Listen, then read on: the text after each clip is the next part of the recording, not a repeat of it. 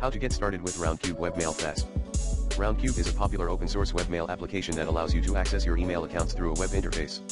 Here's a general guide on how to get started with Roundcube. Prerequisites. Before you start, ensure that you have the following information. 1. Email account credentials *, username, usually your full email address. Password. 2.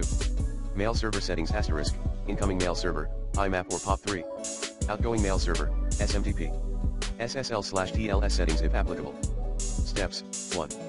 Access Roundcube *, open your preferred web browser. In the address bar, enter the URL provided by your email provider for accessing Roundcube. It's often in the format https://yourdomain.com/roundcube. 2. Login *, on the Roundcube login page, enter your full email address as the username and your email account password. Click the login or sign in button. 3. Explore the interface *, once logged in, you'll be in the Roundcube interface.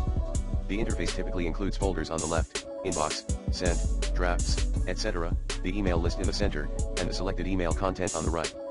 4. Reading emails *, click on an email in the list to read it. You can reply, forward, or perform other actions using the buttons at the top. 5. Composing emails *, click on the compose button to create a new email. Enter the recipient's email address, subject, and compose your message. 6. Managing folders *, use the folders panel on the left to manage your email folders.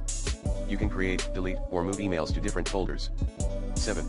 Settings *, explore the settings or options menu to customize your Roundcube experience. You can often find settings related to display preferences, signatures, and more. 8. Search and filters *, Roundcube typically provides search functionality to find specific emails. You can also set up filters to automatically organize incoming emails. 9.